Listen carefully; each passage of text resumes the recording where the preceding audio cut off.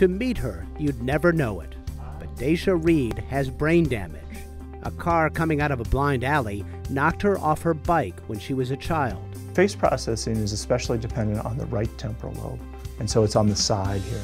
Daisha made a good recovery and leads a normal life. But she says she long had a nagging feeling that something was off. It took a really long time, just a few years ago, that I really realized I had a hard time with facial recognition.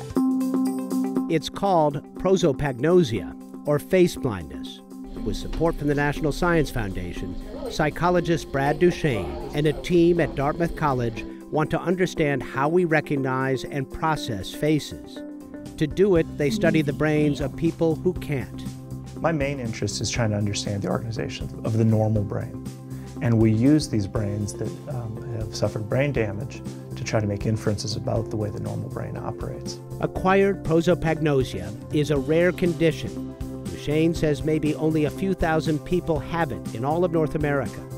About 20 of them, including Daisha, are coming here to his lab to undergo a battery of tests. You ready? Mm-hmm. Like the famous FACES test. I don't know. I don't know. John Travolta. Yeah, baby. That chin, you can't deny the chin. But they do other testing as well. Same. Can they tell when one circle is slightly bigger than another? Can they remember seeing a particular scene or a certain kind of car? And so imagine that we find somebody who suffered brain damage and they can't recognize faces any longer, but they can still recognize cars in a parking lot and they can recognize scenes and things like that. What that suggests is that faces are processed by different mechanisms in the brain.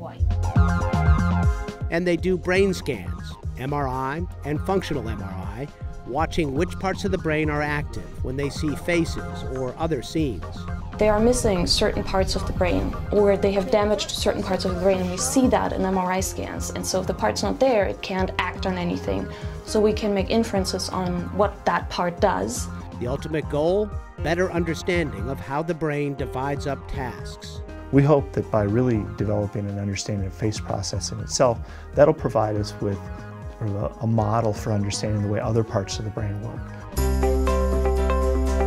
Duchesne says his work won't lead directly to any treatments for the face blind, but Daisha still wants to be part of it. Well, I'm glad if they can learn things from me. It also helped me when I found out what my condition was, because I kind of recognized that's why, I don't recognize people, because there is an issue with the facial recognition.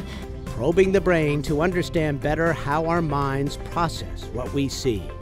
For Science Nation, I'm Miles O'Brien.